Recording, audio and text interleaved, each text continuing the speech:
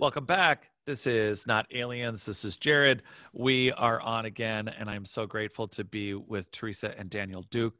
These are the great, great, great relatives of Jesse James, and more importantly, of a couple of great research projects that have turned into lifelong pursuits, multi-generational pursuits that have turned into a couple books, both of which, as I introduce you, Teresa, I'm going to let you lead with the first book, which we've already talked about. And Daniel, if you'd like to talk about the second book, at least from a basic intro, because I think that a lot of the people who follow my channel, I know they've already watched your first videos, and I know they've entertained us on conflict. But Teresa, do you want to start with the first book for just a short overview? Yeah. So we'll be discussing the book that I co-authored with my brother, Dan Duke. It's The Mysterious Life and Death of Jesse James. It's basically just a compilation of evidence, newspaper articles, his journal, and it's just showing, we did like 20 years of research to prove that Jesse James didn't die, as history states, in 1882, and he lived on to be a really old man and died in Texas under the alias of James L. Courtney. But yeah, it was a really interesting experience that, took a lot of research, but we got it finished, and it was a great experience. Yeah, and it's so fun to be able to go a little more in depth on it. We have a bunch of photos we're going to go over with everyone. But this work, I think it's important because the complexities of our past, I was a kid who grew up in the whole idea of Jesse James and the James gang and all that, just the Wild West, everything that kind of gets thrown in there. And then for another layer down, people consider the Civil War, and they do think more about what led up to the Wild West, what led up, and not that it wasn't wild before the 1860s, but the idea of this post Civil War.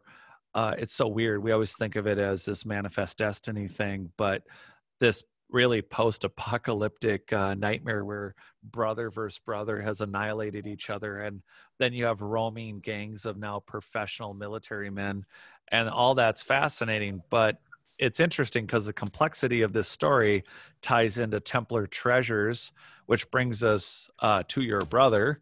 And Right. What after a lifelong pursuit and multi-generational stories comes Templar treasures, and how does that fit in? Oh, yeah, that's interesting. I'm trying to remember where to start. I mean, there's so much. When our mother started the story, the research with Jesse James, and while we would help her, when I had breaks, I would look into the treasure legends. And there's a lot of any outlaw in the Old West has got treasure legends around them. Sam Bass and just about you name it, they've got a legend of some kind of buried treasure. But a lot of people kept stressing that Jesse was part of a secret society called the Knights of the Golden Circle, and that the Knights of the Golden Circle after the Civil War had buried treasures. And the Knights of the Golden Circle, just to give you a little background, they were a secret Confederate, kind of a branch of the Confederacy. They were a secret organization who helped the Confederates, and their basic mission during the Civil War was to harass Union troops and slow their movements. But after the Civil War, they allegedly changed their goal to gaining as much money as they could any way they could so they could refund a second Civil War. And I thought, I had no reason to doubt that. Of course, that's kind of like a Texas football. If a team loses, they always want another shot at they want another shot at the title. So Yeah. Anybody wants a rematch. So I thought, okay, I don't doubt that. And I got to researching it deeper, and the template, I don't know if everybody can see the template on the photo right now. on the screen? Yeah, so we are in that share mode, so it's Okay. gonna stay just for everyone listening. Yeah, we're gonna go over these photos like we stated, but so we're combining this. Yeah, you've heard us talking before from our prior episode, but this is our chance to dig a little deeper and look at some of the specifics, and that's why we're sharing these photos, and we're gonna go through them. So whatever you want to lead with, we'll cover that and jump around. Okay. And yeah, go for it. The template, the photo you see on the screen is what they called, a lot of treasure hunters called it, the Knights of the Golden Circle treasure template. And the problem with that, I had the template. We had a map that had been passed down through the family by, from Jesse through the family, ended up in our mother's hands. Yeah. And we wanted to, we couldn't figure out where the treasure was. And there was no topographic. There were no topographic marks like, 40 paces from the old oak tree, X marks the spot kind of thing. The map was more just geometric designs and coded messages. And the codes were easy enough to break. It was, so much in gold, so much in silver. And he even buried some greenbacks in a location, what he called greenbacks, just, paper money. But the treasure template, I thought, okay, if I know a location of one treasure, you would need, I may have a starting point, but I would need at least, in my opinion, three locations so that I could get the scale of the template, because there's no dimensions, no scale, nothing came with it, just that photo. And there's several versions of it floating around the internet, but that's the basic Knights of the Golden Circle template. And so, it took years trying to find treasure locations and stuff. And then one day, two different elderly gentlemen contacted us. One was George Roaming, who grew up when he was a child. Jesse was in his late 80s, early 90s. Jesse swore George to an oath. George was between the age of 10 and 12. And according to George, he was sworn to an oath of secrecy and hired to help Jesse move 700 bars of gold. And he drew a map out for my mother and I, as where they buried this gold. And so we found the location, but it's under it's on Fort Hood Military Reservation. So there was no way we could gain access to that, but at least I had a location as to, where, just another treasure location. And after talking to George, another elderly gentleman contacted us. It was Wagner Carr. He was a former attorney general for the state of Texas. And he was interested in Jesse and the treasures. And he sent his driver out to pick my mother and I up and show us where several locations of large treasures were found and recovered. And so after the driver showed us the locations, I had all the points I needed. So I got home, got on the map, laid the template over Google Earth, made a transparency of it, laid it over Google Earth, and everything just started popping. And I knew exactly where everything fit, the treasure locations that I knew of and suspected locations from other legends. And then I thought, well, what happens if we just lay it over in each direction? Just flip it over, and it makes a grid pattern, which is I call the veil template now, but it makes a grid pattern, and it lines up with, if you cover, and I covered, it took a lot of time, but I covered the U.S. with this template, the grid pattern. And it lines up with places like the Los Lunas Decalogue Stone in New Mexico, the Newport Tower in Rhode Island, Scott Wolter's Hooked X in Kensington, Minnesota. It's Minnesota, correct? Yeah, it's Alex. Well, I think it's I know they call it the Kensington Ruin Stone, but I would say that it's likely it's near the museum's in Alexandria, but I actually don't know if it's a township or if it's just part of Alexandria now. Okay. And I'm a Minnesotan, so hey, and I've been there, so I can't tell you more than that, other than go to Alexandria. And Okay. everyone kind of grows up with it. We used to go to cabins there for, there's a lot of lakes in Minnesota. There's definitely Alexandria is literally, there's Lake Alexandria, and the Viking Museum is right there in town. And, there it that's is. cool. Yeah, it's fun. It's something that we all really enjoy around here, but we also have Babe the Big Blue Ox and Paul Bunyan. So, Hey, yeah. which makes And no giant sense. pancakes. I remember that story. It Yeah. always reminded me of the giant pancakes. So Yep. And makes me hungry. yeah, and sorry. So yeah, look, one thing I don't want to lose our train of thought on this, but for people who have never actually seen a treasure map, this is I think one of the questions would be where do you know that the map came from? That's a good question. And with that one, I don't know who put that out on the internet. I don't know who put it out. A lot of people claim it ties back to a man who claimed to be Jesse, and he was debunked as being Jesse very thoroughly. His name was J. Frank Dalton. He also lived in Texas and claimed to have lived over 100 years old. He also claims to have been a U.S. senator and a lot of other people. But for a while, he claims to be Jesse James. Some people still believe that. And the template came from him, but the backstory on that, after our great-great-grandfather passed away at the age of 97, J. Frank Dalton was in Marble Falls. He found a hotel, Marble Falls, Texas. He found a hotel right across the street from where Jesse's daughter, my great-grandmother, lived. And she had a lot of maps and papers and things. And I don't know how, we believe somehow because some of her papers and maps and other objects went missing. And then later on, he comes out claiming he's Jesse James, and this pops up. I don't know if he took it or if one of her children sold it to him because maybe they wanted some money. I don't know how he got it, but he ended up with the template. I don't know if he got it from Jesse or if he got it from another source. That's a mystery on that part of it. So you get the idea.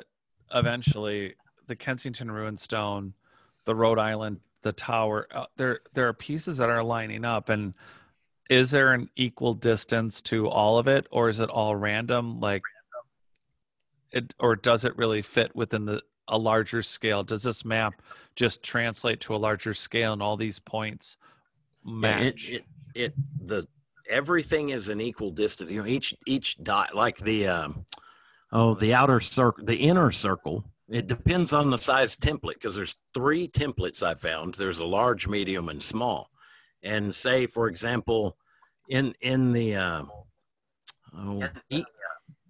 if you count like each of the 4 squares on the outer circle, at the corner, there's little squares inside the corner of each, on the outer, on the corners, there's squares.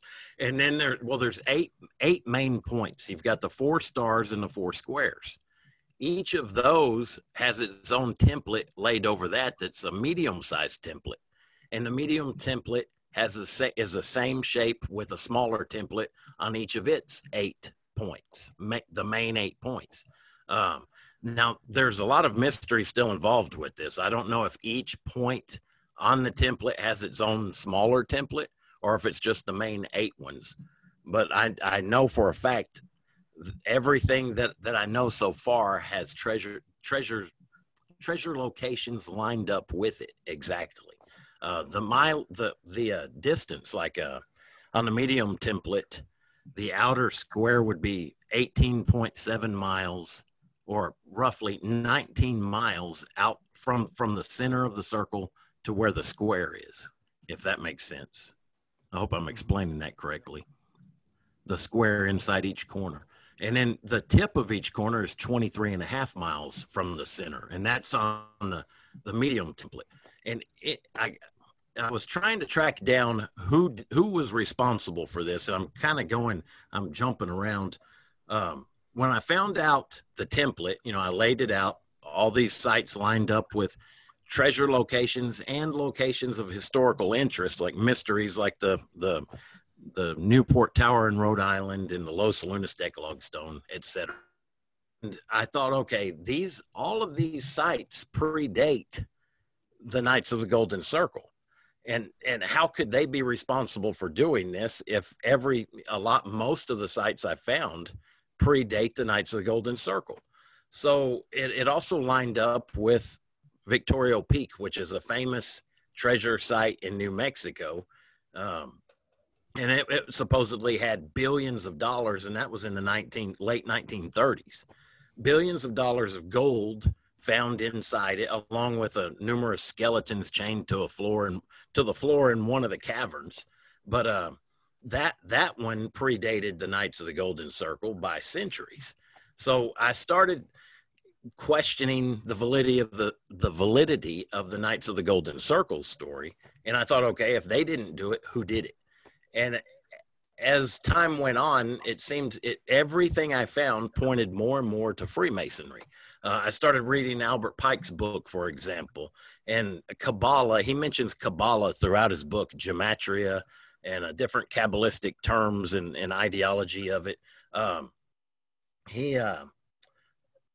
Some of what he said, at first it didn't register, but a lot of the dimensions in these templates lined up with a lot of important numbers in Freemasonry and Kabbalah and Sufi mysticism and other mystic beliefs and practices. And so I started going back through the Masons to Francis Bacon. It was kind of like I wanted to find out who was responsible for all of this. And so it was like kind of like doing genealogy, following a family tree only with an organization. So I traced it back through the founding fathers, different Masons, to Francis Bacon. And I thought, okay, this is a guy who did it. And I was satisfied for a day or two and realized that it went further back than Francis Bacon. His mentor was John Dee. John Dee was a friend, he had friends who were connected to people all throughout Europe. And you could easily make a tree linking them all, and not everybody involved, but I was trying to find a definite line of people with like minds or in the same organizations, which tied in with this. And it led me back through alchemists, Rosicrucians, Freemasons, Jewish rabbis, all the way to Rashi, a famous Jewish rabbi who was the favored court guest of one of the founders of the Knights Templar, Hugh the Count of Champagne. And I thought, wow, this is amazing. And I thought, okay, it sounds crazy, but it seems logical. Everything lines up. Their belief systems, everything tied in with meanings that I'd found through the template, and researching them helped me find, because I didn't only want to know who did it. I wanted to know why that shape, why the dimensions. There's obviously some reason they made these certain dimensions, and it was very intriguing to me. And I'm starting to get ahead of myself and forget where I left off. But anyway, go ahead. I thought, okay, people are going to think I'm crazy about this, but it's what I found, and this is how I couldn't think of any other way it could fit. And when I got the endorsement for my book from Timothy Hogan, who's the Grand Master of the Knights Templar, he came out and said that I had cracked part of the code dealing with the treasures from Jerusalem that the Templar had got. That you discovering the scale of the map and its location was one of the breaks. Yeah, it was the biggest break. Now, I'm just curious. So, of the map that we're looking at, of the treasures you found, what points on the map are those treasures located? Well, all of the little circles, if the little dots, the black dots on the inner and outer rings, basically every spot on that. The squares in the circle, the center of it is another square. I kind of blotted that out and made it transparent, so it made it easier to pinpoint a site when I overlaid it on Google Earth. Well, so where I'm going with this, just so you know, and so that you can answer however you want. Excuse me, I'm wondering if of the sites you identified, like the Kensington Ruin Stone is one of these points, correct? Yes. So of the point, are there any points on this map that's not identified? And I'm hearing someone's speaker feedback on us, just so you Sorry know. about that. I don't It know. may be mine. I don't have a headset with me. So. Oh, okay. But now it's gone. Okay. Oh, nope. Okay. Now it's back. Sorry about that. Hold on just a second. Let me. Okay. So, yeah. So my question is, I'm wondering, depending on where the Kensington Runestone is and where this other particular, where the points of origins are that definitely say the map is twisted in the correct direction, and that these are those points. I'm wondering if this map is it. I know it points to locations that are off America, or is this strictly an American map? And what are potentially the other, like, based on the scale of the map, you must know all the locations on this map. And I'm wondering if any of them, have you looked into any of them being incredibly odd or weird or incredibly Western? Like, one of the points on this map, is it, Montana, or is it, you know what I mean? Is there? Yeah, I understand. Well, like the template itself lines up perfectly the orientation of the template, it's not due north or magnetic north. It pointed towards, I believe, what some refer to as the occult pole. It was the North Star. Not the North. It was the occult pole. They would find a location they had, and that's a hard one for me to even describe. I know what I'm talking about when I say it, but when it comes to describing it, it's a little tough. But several, and I learned that from Peter Dawkins, who's a Rosicrucian in the UK, just reading his writings. He referred to it as the occult pole, and I'd seen a few other people. It was almost like a different grid. Say, when you look at a map and you have a grid system, the longitude and latitude, it's almost like the way they laid this out, and this is just a theory. It reminds me of an alternate grid system, like a secret map that they had their own longitude and latitude skewed from what everybody else would see on a map, if that makes sense. Yeah, it has points of origin that line up with the treasures you're speaking of. I'm wondering if it's... And it's so many degrees counterclockwise from north, the way it lines up, the way where I started, I use that as my baseline. I'm not sure exactly where the map, where the first treasures in the Americas were buried. I would assume places like Oak Island would be good candidates. But the way it's skewed off of due north, it matches up perfectly with the same degrees off of north as it was so many degrees west of north, and it was the same. It matches the Al-Aqsa Mosque, the Dome of the Rock in Jerusalem. And that amazed me. And another place it matches with was Castle del Monte, I believe. I can't. Yeah, that's an odd place, isn't it? Yeah, it's in Italy, and it's a very odd place. A lot of people suspect it was a Templar castle, and they're claiming that now. There's a lot of controversy over it. I'm not sure exactly why they built it, but there's a lot of mystery surrounding it, and a lot of people bring up occult mysteries. But I haven't gotten too deep into that castle yet.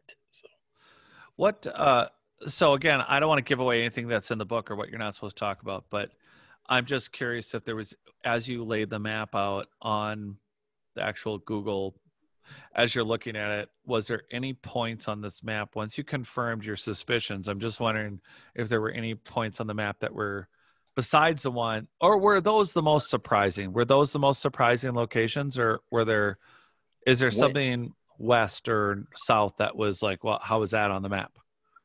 When it lined up with Victorio Peak and the Los Lunas Decalogue Stone, that just blew my mind, because I knew those items that were allegedly found in Victorio Peak predated, the KGC, and the Los Lunas Decalogue Stone was allegedly created when the pioneer, some of the earliest settlers and explorers had asked the Native Americans who put the Hebrew writing on the stone. They didn't know. They said people who were here before us. And I thought, wow, I mean, and this template lines up with that. And that really amazed me. That to me, that just blew my mind.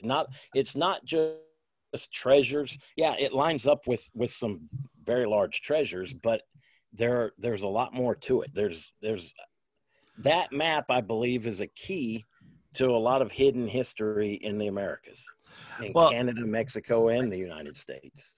Yeah, and I'm wondering now, I think maybe I have to ask the same question a different way. Is there any points on this map that had nothing at it? That had, there are places. Sorry about that. I don't mean to have the echo. It stopped for a while, so I don't know what happened. Technology, you gotta love it. Isn't it great? We went to the moon and we can do everything on our phones, but we still can't. This and the same company that makes printers. Yeah. Okay. It's good for 6. Yeah. Never work again. Yeah. I can't. What was the question you asked me a minute ago about the? Well, it was are there any points on this map that mean nothing, but they're unofficial points? So I'm wondering, not like X marks the spot and there's no hole, but I'm wondering if there's still something at the nothing, or what is the nothing? I've been to a lot of places, and of course, I think the reason they made this grid system, one of the big advantages of that is that topography changes over the centuries, over the decades. I mean, you can see a piece of land and one day and 5 years later, it's noticeably different. So the grid system keeps that from it. You don't have to look for a landmark to find the treasure or whatever they've hidden. You go, if you know the grid system, you know where you're at. The grid overlay. And it reminds me of a city. When you lay out a city, it's in a grid. You lay out a grid, you put your streets, and there's vacant lots. Whereas on this, I like to liken it to a city. Compare it to a city. It's just got a lot more vacant lots than treasures. But in places in the country, there's a lot of places around the country that seem like they're hot spots for this stuff. Not just treasures, but also historic mysteries. I don't think it can be understated that the grand your grand master, pointing out that you actually solved something that people have been looking at for how many hundreds of years, and you're responsible for actually discovering this. Yeah, I couldn't believe it. The whole thing blew my mind. Every time I think of, even today, it just amazes me that what began as, just an Old West outlaw, and he was important on his own, but, in Old West history. But I thought at most my great-great-grandfather was an outlaw, and he may have buried a saddlebag worth, with some coins, and I'd be lucky to find it. And then I stumbled onto this, and it's like you fell into a different dimension. It's just mind-blowing. So Jesse would have had this in reference to the treasures he was trying to accumulate for restarting the war, right? But then, that's right. Well, I don't think that's what I don't think Jesse was a part. Now, some people try to claim he was a treasurer of the Knights of the Golden Circle, and they lump Albert Pike in with him and several other well-known figures from that time. But there's no proof. And, of course, it was a secret society, very secretive. So that would be hard to prove. But you'd think, I don't know, people seem dead certain that that's the truth, and there's no proof. So, they're just going on a theory themselves. And we do know he didn't seem to, he was an outlaw, and he went for a long time, but for years he had tried to fake his death so he could get out of it and live a peaceable life here in Texas. So I don't see him doing it to fund a second civil war. And from what you found, Teresa, that's this map and his relationship with his part in it the map, do you think they just adapted it for, I don't know, the James gang as far as their association? I mean, do you think it was intentional that the Masons involved Jesse James, or no? Oh, personally, I do. I think it was intentional. I feel like he was, again, you know, not just an outlaw. I feel like it was intentional. It was for a higher purpose. They weren't just out robbing banks, like just to rob banks. I feel like there was a higher purpose. I still don't know what that higher purpose is for sure, but I do feel like it was something more than just being a bank robber and robbing banks. Well, and we talked about that. You made it really clear. I mean, the last few times we've talked, that the banks that were identified were enemies of the South, the people who had interests, and people forget, they think it's all Federal Reserve related. It's not. I mean, they were targeting banks that were owned by financiers of the war against the South, basically, correct? Right. So it's not like he was just going after, again, people have different levels of responsibility within a conflict.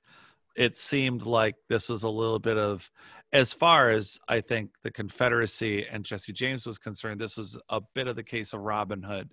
It was, they were going to refund or at least go after people that were against the South. They weren't just choosing to stop at every bank they saw. Right, exactly. But this, oh, go ahead.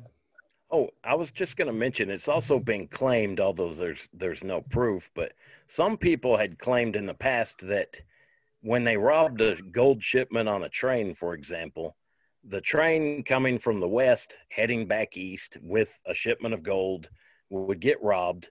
They said the shipper, the people who owned the gold had it insured. So the gold would get stolen.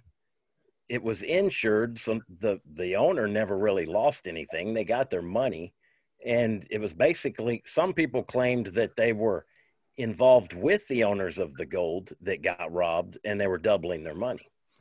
Oh, that seems sadly logical. Seems a little far-fetched to me, but I do know that, well, not all of their targets were Northern interests.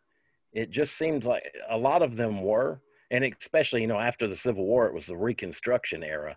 So, and I'm not trying to whitewash Jesse's name. He was no angel, but I think there may have been more to it than just, Southern allegiances, because when Jesse got involved, he never really seemed, he fought for Confederate guerrillas, but he never, the reason he got involved was just revenge against the people who attacked his family farm.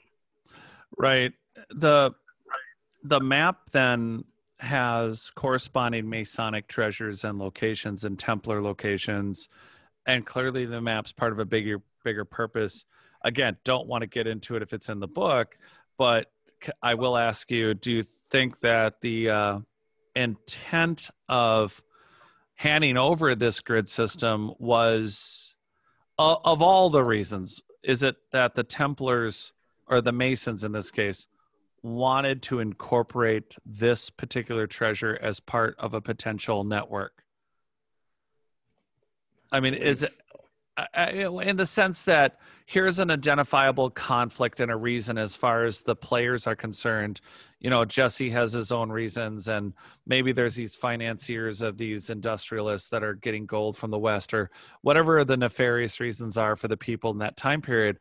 But is this actually the appropriation by a secret organization of an opportunity to take something that in its contemporary time was relevant to these causes, but in reality, the Masons' larger goal and picture was to collect this treasure for some other purpose that, again, they were not aware of? That makes sense to me. The way it's laid out isn't just, and this is just one part of the template.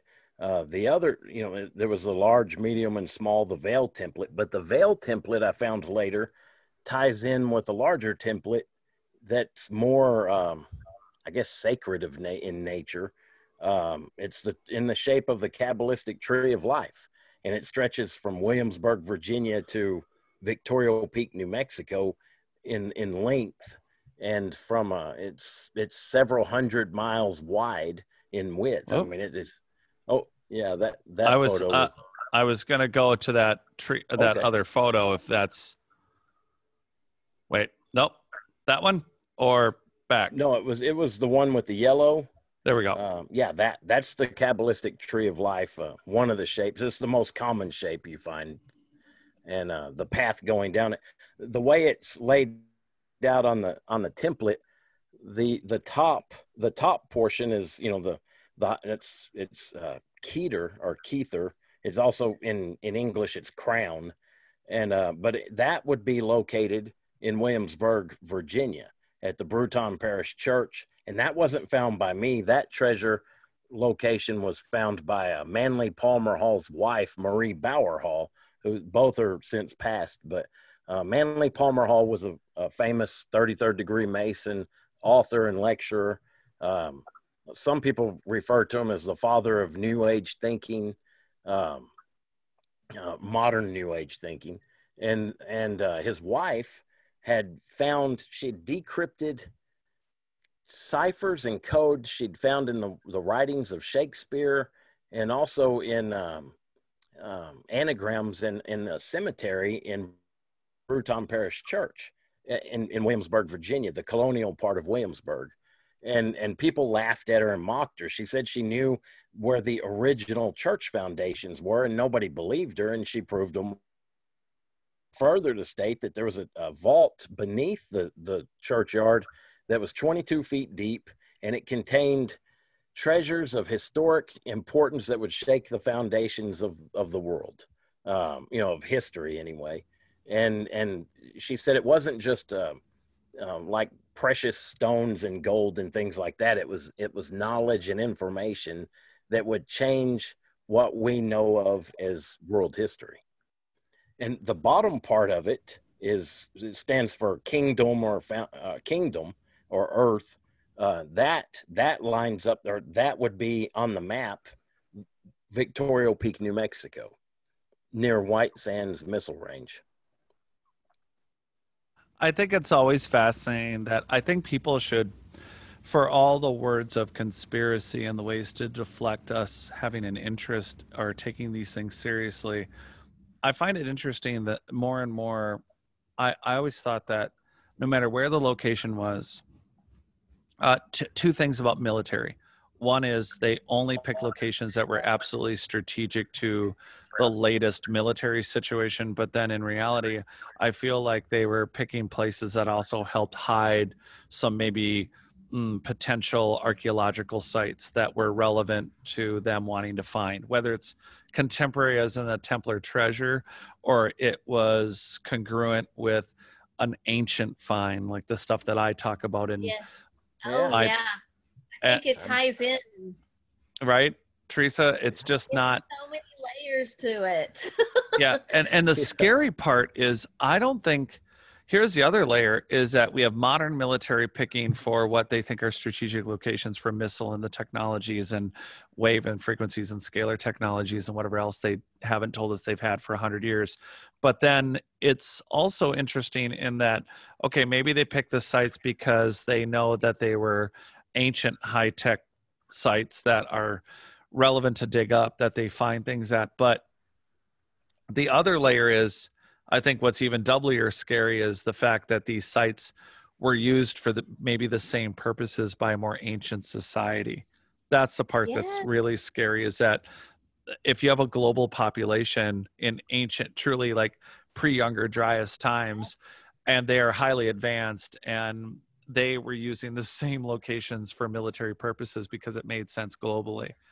And I've always wondered that about all the different various, I mean, it can't just be coincidence that you have, actually, I should ask you that, how many of these treasures line up to military bases? There's a few, but not too many. Most of them, I think they're unrelated, most of them but don't. yeah, but I would think they're not related because it's too contemporary.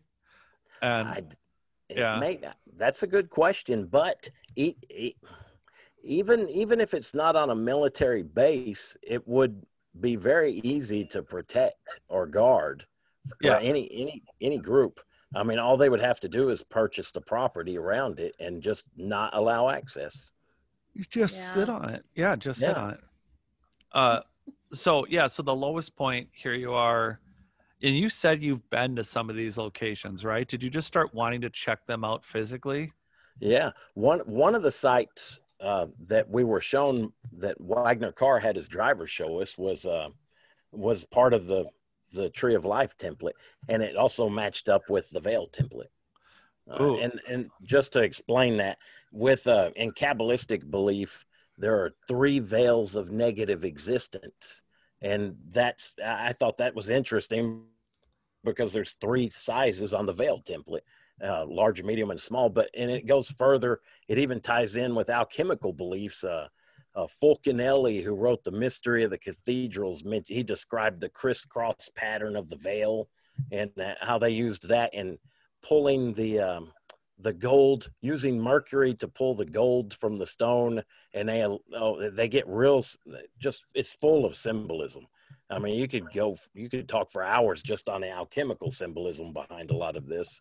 But I think a lot of times the alchemical symbolism, it was used by alchemists, but I also think they used it to transmit coded messages.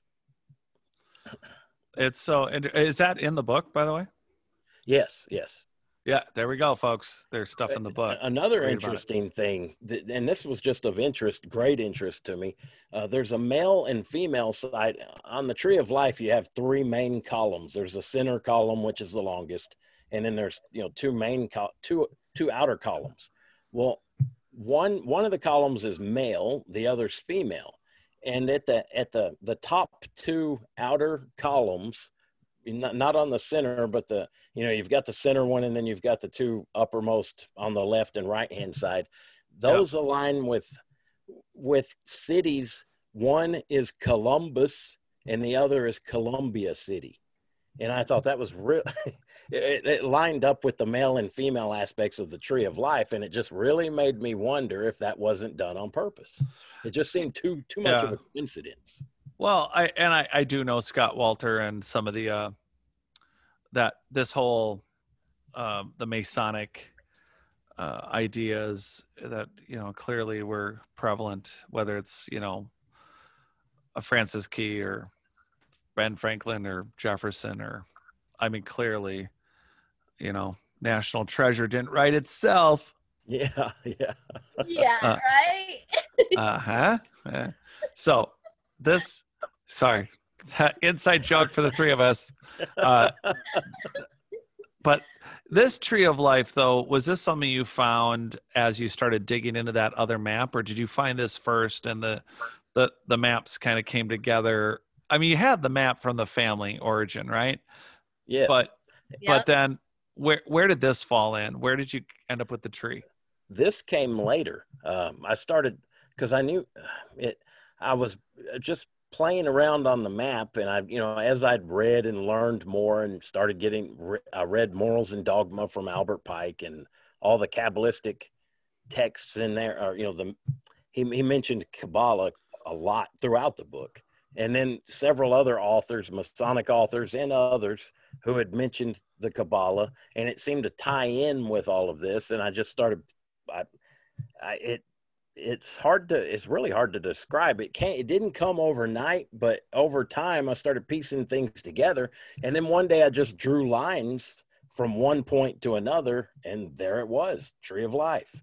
And I thought this is. It was just weird. It's hard to explain the feeling. It felt, you have to question yourself. And then I would question myself. I thought, okay, have I had enough sleep? Yes. And I'd make sure I'd go through this checklist to make sure I wasn't, just trying to fit something in that wasn't there. And as far as I know, there's no chance of that. I stumbled on it, and it was amazing to me. Well, Teresa, at what point, Teresa, did he bounce this stuff off of you so that he could check if he was crazy? Well, so we always, like when we first started the research with my mother, um, there were little rabbit holes throughout the research that kind of led us down this path. So it was always kind of lingering there. You know, we always kind of had the knowledge of it. And then Danny went with that and just kind of dug a little deeper. And so it wasn't too crazy sounding because it was always kind of lingering in the background. Right. The maps are there. Yeah, and like in his journal, he has little symbols in his journal that he wrote. Oh, really? Yeah, that kind of correspond with all of Danny's research. So it wasn't too crazy because it was always kind of there, and he just kind of dug a little deeper, got a little bit more involved in it. So you know, this is. Oh, go ahead. But yeah, I mean, he had a lot of symbols in his journal, and often I would love to find out, kind of like National Treasure, like in the maps, there's hidden symbols within the maps. Right. I would like to see if there's any hidden symbols in his journal like that, but I have no idea where you could go to find that information out. So I don't know. I can think of a couple Masonic lodges in their libraries. Yes, I need to go to those libraries. I mean, this isn't something you would publish or put out for people to look at, right? This is something you need to look at on your own first. Yeah. I mean, I would have no problem with revealing it if it was there, but no, it seems like something that well, no, it's just really interesting because those symbols, they could be anything, and it's fun to do the adventure and the sleuthing on your own. I mean, that's the part of the fun of discovery and going on the adventure. Well, I'm sorry, was there something else? I guess we interrupted. We digress. I was no, I just I don't think Danny was crazy at all when he approached me with it. He had this journal, his own journal that he took notes on, and he let me read it, and at first I was like, wow, this really, I mean, it went deep, but you know, when it sunk in, it made sense. So yeah, no, he went crazy. So oh, go ahead. Yeah, no, it's just, I think it corresponded with some of the earlier research with the symbols. So. Well, and you stated your mom was the resistance in your mom's time period for writing this book was quite high. Do you, and I guess, you know, you mentioned it a little bit, but do you think that the symbols in his journal, do you feel like this ties even more into the Jesse James story to begin with and really confirms identity? Or do you think it's just adds verification to the complexity of who he was? I think it definitely adds to the complexity. Yeah, all of the above. Way to ask a leading question. Sorry. But there's just so many layers of the story. It just keeps going. It's crazy. And fascinating. It is, because I found in researching historical fiction and history itself, because it's not just, you know, a lot of people hear me do interviews and it's like, okay, yeah, I spent 3.5 years of research and then I spent 6 months editing, and it wasn't just editing, it was adding new information. But in the process of doing that, or in the past, I've worked on other historical fiction that actually involves the Civil War, and the truth is so much stranger than fiction when you get into the details, and you're like, how is there not already a movie about some of this? Yeah. You know, it's so bizarre. You would never sit down and say, well, here's where the story is going to go. A bunch of cowboy / Wild West gang is going to turn into secret Masonic Knights Templar treasure hunt. Yeah. Collect them all. So it leads into even more, like, it's just, where would you begin? There's so many layers to it. No, I mean, if you're playing with a Jesse James toy, does it come with a cowboy hat and a horse, or does it come with a Indiana Jones whip and a Yeah. lost Ark of the Right? Covenant? Yeah. So I am so sorry. So not digressing further, but here we are on this road. How much time? You said the suspicion was there all along. You had the map. How soon after the first book did you start looking into the Templar connection, or was it kind of happening all along? That, well, oh, that's a good question. I mean, when I didn't, I had no clue that it would lead to the Templar, but as I just kept reading back and going, trying to research I wanted to know who was responsible for this. It was amazing. It was, it predated Jesse. It predated America. Uh, you know, Yeah. and it was, Yeah. or the United States, Canada, and Mexico. It was just, it it blew my mind. I thought, who could have done this? If it predated our Western history, then who did it? Or does Western history go back much further than what we believed? And that's what it led me to think. I mean, I because some of these I do believe were put here long before the United States was founded. Well, you got to Um, wonder if those organizations were doing that around the world. Yeah, and see, that's a good what you just mentioned. I'm curious to know if the template also works in Europe. Oh, it has to. Well, one of the things I was looking at with the original grid system, I I thought it might have been self-evident, but would that grid system have within it the grid system like a zip file when you compact a large file of information? Is that grid something that is supposed to be unfolded on itself to really blanket the whole world with the identical grid? So if you find the one treasure, like if you find four treasures or five, to put that treasure map in the correct locations and at Right. scale, do you then unfold an identical, like an origami? Do you unfold? Yeah, Do you know what I mean? Like on the yeah. corner, on the top. Does I've that wondered. map Yeah. actually? Yeah, And, I've wondered the same thing. Does it cover the whole globe? right. So it's not a matter that you just found like three or four locations or that there was nothing there. It's that no matter what, if you were to lose the map, the identical map grid system would be for every location. It'd be the whole world's been mapped for, is it treasure worthy or not location, or is it a like a ruin stone? Is it a map this here, map that there? Is it, how is it relevant? But it's on that system. So I'm Yeah, wondering if that's how the grid system relays itself, is that sometimes it's a lookout, or like the Rhode Island Tower. Is it just not just doing star constellation slash, it's clearly a marker that then the next marker isn't a ruin stone, but it's a treasure. But I'm wondering if they just repeated that grid. I don't know. Did you ever? That's a dumb question. I don't know why I didn't ask that. Have they? It. I don't know. Has that been something that, from a Masonic standpoint, is that something you could ask, or was it revealed already, or no? it hadn't. Yeah, I don't see why I couldn't ask, but from hmm, that's a good Episode question. 3. I haven't really gone.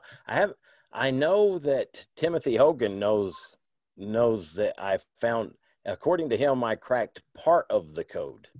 So there's much more to it. Well, it Uh, makes More me wonder if layers. it's just not an entire global system then, and it's a repeatable I would map. too. And and if you look, like I'd mentioned, the veil template, it matches the layout of the Dome of the Rock, and also the castle in, what was that, Castle del Monte in Italy. Yeah. I can't remember what part of Italy, but yeah, it matches those. Even the uh, their the way it's laid out, the compass directions. I'm at a loss for words for some reason. I do that lately. So I've been trying to fix our well, and No, you know what part of it is? It's the constant, because we're doing, I think for those listening, something that we do, I think all the time as researchers, we're revisiting literally a mind, a total mind castle, to steal from Sherlock Holmes, of information we've stored. And if we get something interesting enough to us, we're refiling and like we can't help but process it real time. Like we're not going to think about it later. So we're busy, like we're live. We're trying to do it informative, interesting, and entertaining. And for those other researchers out there, or self-experimenters, to give you guys something to really like go after. But at the same time, in real time, I think you just witnessed you trying to process something that would actually take more time than we have on the call. But it's crazy, isn't it? it is. Yeah. But no regrets. It's definitely a lot of fun. So fascinating. Yeah, so you're right there too, Teresa, like trying to work this out, right? Like, what does this grid look like? How many other places line up? Is the Masonic grid more accurate than the ley line grid? You know, like everyone knows about ley lines. Where do the ley lines fall on the, like, is there an echoing of all these technologies falling on top of each other? So I'm wondering what a worldwide grid of this map system looks like against the ley lines and against other sacred sites, and how much of it is a contemporary contrivance, still valid, but I wonder how much of it overlays with megalithic culture, or, you know, like beyond medieval or dark ages or Roman or Greek. I'm wondering what was all borrowed or kept alive in research that made this map system. Yeah. And readapted, just reused. Yeah. Completely. And so then it's like, we're going to go look for, so just like our family history is Jesse James. And then there's this Templar thing lurking. And then you get the map system. And then the map system is something that's Masonic and Templar related. But is their association with that map really the lingering connection to a more ancient map and or land identifying system? And again, it's not just what's above water. It's like, if it goes back even older, it's like, how many sites are underwater that relate to that map? Exactly. And is it a better starting point to see if there's enough coincidences on worldwide gridding this map? Then I wonder if, because they've been able to do that with giant stone circles that nobody ever talks about across like Norway, Sweden. There are massive stone circle systems that align with mainland Europe. But it's weird things like that where, you know, over and over people will talk about Stonehenge as a standalone amazing thing, but there's henges all over the world, and there's some in Libya that no one's going to go to right now, and that's even way more impressive as far as it's, you know, it's detail. But anyway, they're in line. There's all these when you get to a certain age group. It's like connecting the dots. Yep. That's what we should do in the book. And even connects to, I mean, it's like layers and layers once you connect those dots. Where will they lead to? And sometimes it gets a little overwhelming. And then this, but it's fun.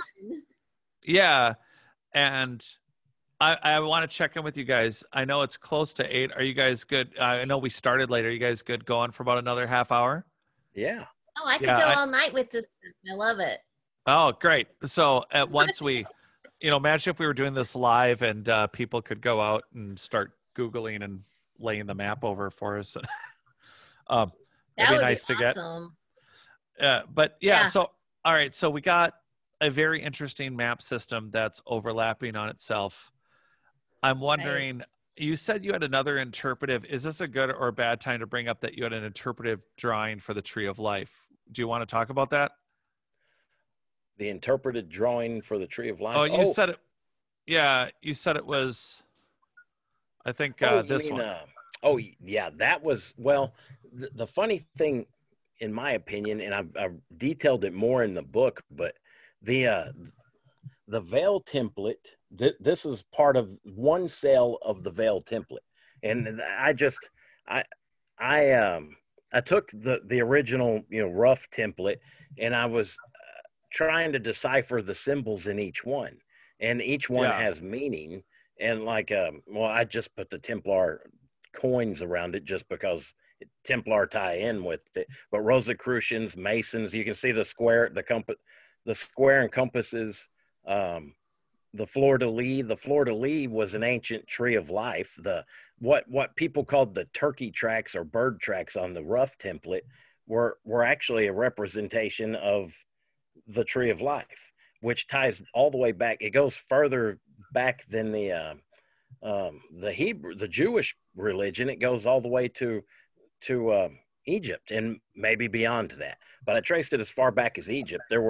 Was a symbol the Egyptians used that, that ties in with, that's where the fleur de lis came from.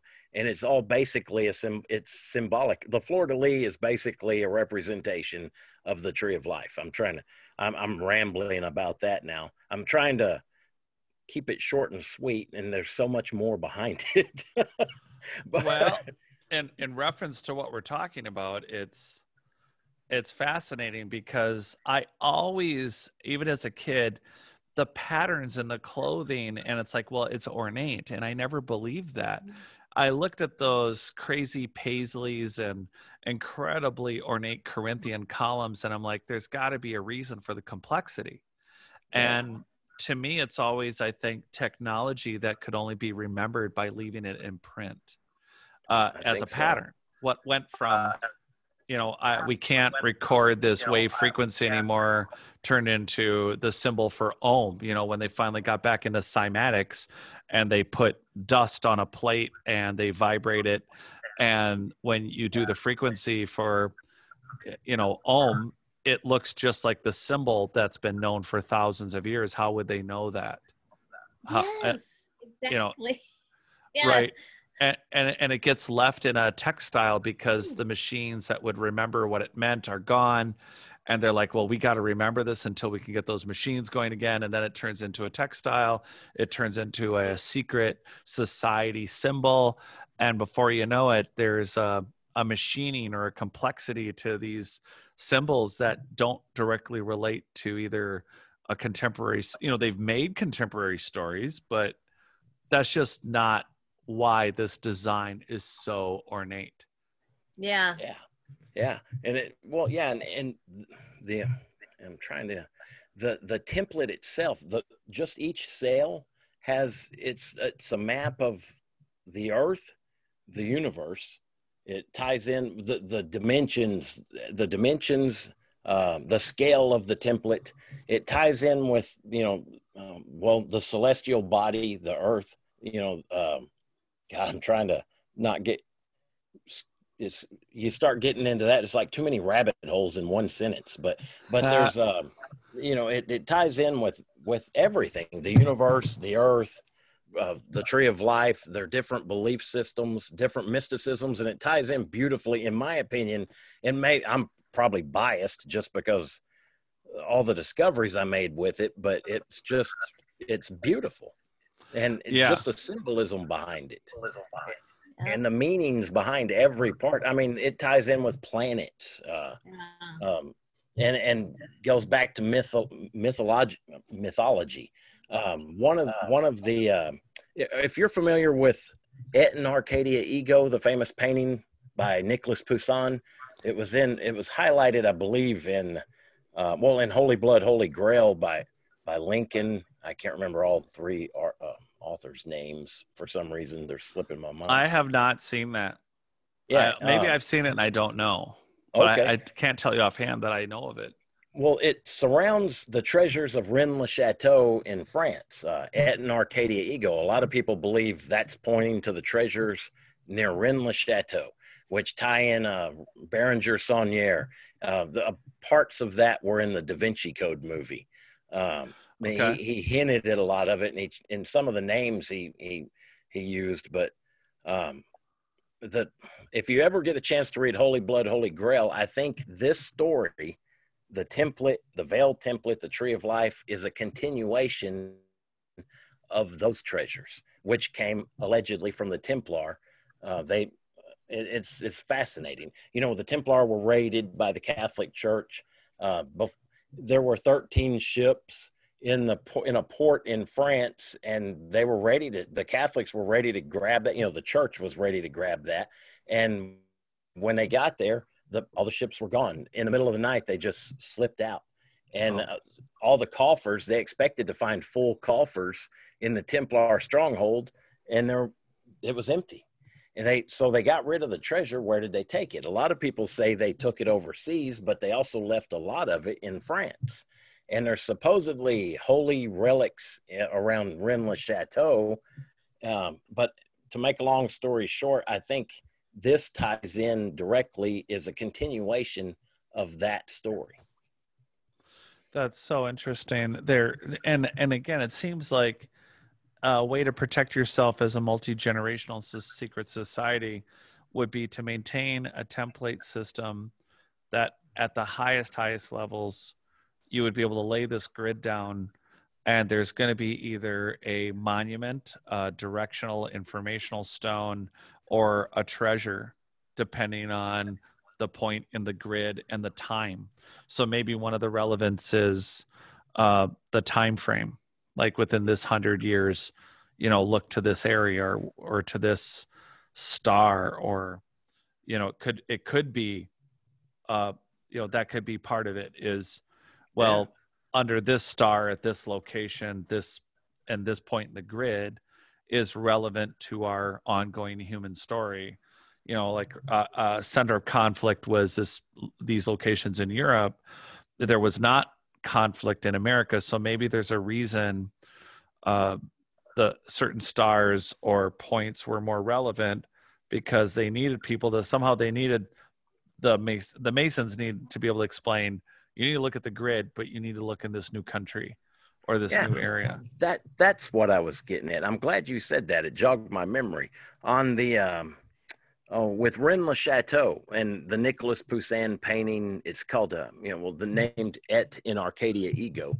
It shows 3 shepherds and a lady knelt down. Some of them are kneeling next to a tomb, and they're pointing at a spot on the tomb, almost as if, and I detail it in my book, but I believe it points to the constellation Lyra on Cassini's celestial globe of 1792.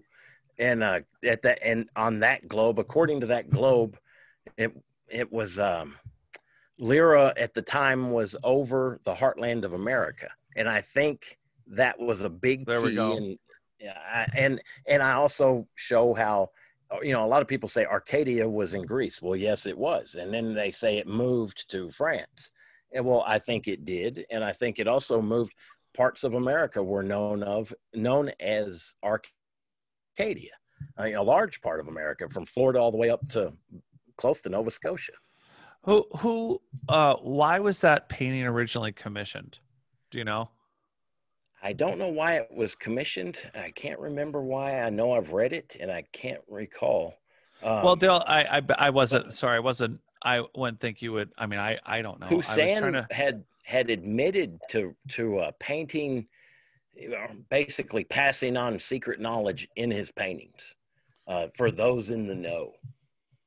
Yeah, and it seems like it's been a modus operandi for many artists. I agree. That may have been what has supported a number of artists throughout history, and then their art. Like, why doesn't it always bug everyone? Like, why does some art get popular and some doesn't? And granted, there's some bad crap, like rotten banana peel, you know, which was a thing. But you know, or Andy Warhol. I mean, there's things that just get trendy depending on the drugs of choice. And, yeah, that's art. But then on the other hand, it seems like, you know, you take a fairly talented, successful, at least their skills, and say, well, we'd like you to commission this wealthy family. I'd like you to commission this and that. And then, you know, how hard would it be to really take a couple people and a couple curators and a collegiate system and say, well, this artist is valuable, and now we're going to teach his history, and this is going to be hung in this museum, and we're going to try to reinforce in a public way the security of the picture by keeping it in that public eye as a gift of the ages of art, when in reality it's for the people in the know. It's, you know, your map is safe, or at least your origin point is, or, you know, it's, I don't, it just seems very logical now. And like you said, they're using the constellations to say, okay, here's our, this is too fun, right? Oh, I love it. I It is. This is, and who would have thought that we'd be doing, like, and again, theoretical, there, it's not like there's a significant amount of treasures. I go on about a city that's off of the west side of Cuba that is underwater, and it's 2,300 feet deep. And the last time it could have been above water was at 2,300 feet deep, even with plates shifting and tectonic movements. It would have been a minimum of 50,000 years ago that this pyramid city would have been above water. Wow. And the map of the world would look very different at 55 or 60,000 years ago. So you got to think maybe the Younger Dryas. I only bring it up because there's a world, you know, you have this society, you have these maps like the P. Reese map. That's all. I was just going to bring that up, really. I guess I could just jump to it, which is here you have the unfettered coastline of Antarctica with clearly what could have been not above ice. You know, Antarctica would have had no ice on it, and it would have been at least 8,000 years ago. So why is Admiral Reese from Turkey in possession of ancient Sea King maps that are showing world travel, like the Phoenicians and Canaanites going to America? Why are we in possession of maps that are showing travel to Antarctica with no ice? That's true. And therein lies our worldwide snapshot of how do you constantly perpetuate it. The very secret, it seems like, for somebody who's really smart and into cryptography, that making maps like this would make sense once you're into keeping secrets and you know some other systems to keep secrets. But on the other hand, it in itself seems to be a passed down system, because someone for a very long time has known that places sink, places get frozen, places disappear under the water, and you need a map system that, again, it seems to constantly have multiple points of origin. You have a star system, you have a time frame or a date, and you can incorporate it if you grid out the planet. But like, who did it first, and why do they know? Yeah, that's true. Well, and that's true. So and how did they know to look so far and that so into the future with that it would still pertain and be relevant to our time right now?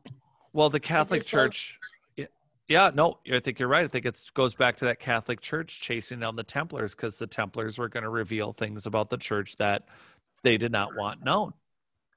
You know, that's a problem. It's so on one hand, like in the Hooked X, the Scott Walter points out that it's the whole idea of Mary Magdalene and Jesus being married, and John the Baptist being with Mary Magdalene prior, and them having a child, and that there's all this lineage issues that the Masons were or that the Templars and then the Masons know. But I'm wondering if it's even more complex, because as we know, the story of the church is very creative, and when you're the largest and most powerful organization on earth that spans kingdoms and boundaries of no country it's unfettered. And so it's had such a hand in human history, our modern human history. If you couldn't handle with an entirely weaponized, independent, border crossing knight system like the Templars and allow that to function if they were not fully under your control, I would think it would be an incredibly dangerous organization. Yes. If you're maintaining one. Oh, go ahead. What was that, Teresa? Well, I mean, that's why, where they did have to they were kind of forced to go secret and with, coded messages to save their lives, I think. Yeah. I mean, So it was dangerous. yeah, and it's here you are, and this is just some of it. Is there? I don't want to ruin any future books, but have you discussed has the treasures and the locations on the map so far pointed you in any new directions that you haven't written about yet? Yes. Whether with Jesse or with something else. Yeah. Well, I can tell a little bit of it. One of the biggest clues was in Jesse's. After finding out, everything I found out looking for the treasures, and then revisiting. I tied that in with some of the information that was in Jesse's diary. He mentioned in his diary when he and the gang rode to Shreveport, Louisiana. They took a train to Shreveport, hopped a steamship, and went south on the river to Natchitoches, Louisiana. I think it was, to Natchitoches, and then they hopped over on they got into Louisiana when they got off the ship and rode back north, the opposite the direction they just traveled, and they stopped at a man's house named Gervais Fontenot. And Gervais Fontenot, I wanted to know who he was, so I started researching him, his genealogy, anything I could find, and I found out he was the nephew of Jean Lafitte. Some called him a pirate, some said a privateer. I guess it depended on what side he was fighting for and who he liked stealing. He liked catching Spanish ships, and because and according to Jean Lafitte, the reason he did that was because his grandmother he called her a Jewess, and she had suffered during the Inquisition. So he wanted to make Spain and the Catholic Church pay, and he hid any ships that were controlled by the Catholic Church. So, but the thing is, a lot of Templar were said to have been pirates. There were a lot of, according to some authors, a lot of Jewish pirates in the Caribbean. In fact, there's a book that I really liked. It was Jewish Pirates of the Caribbean was the title. And he highlighted how a lot of Jewish people were trying to escape the Inquisition and harsh times in Europe, and they came to the New World looking for, better times. But when it came to Jean Lafitte, Jesse and his gang stayed at Jean Lafitte's nephew's house. And this was after Jean Lafitte had passed away. But it highlighted to me a possible connection with, a bigger connection, kind of, pirates and outlaws. And they were all basically the same thing, just in different areas. So, one was on the water, one was on the land, but that tied in with a potential network. And I knew Jesse, under his alias, was a Freemason. Well, I found out when researching Jean Lafitte, when he'd helped the U.S. win, beat the English in New Orleans, beforehand, he had Masonic communications with Andrew Jackson. And you can't have Masonic communications unless both parties are Masons. So that suggests strongly that Jean Lafitte was a Mason. And it just ties back into Masonic connections.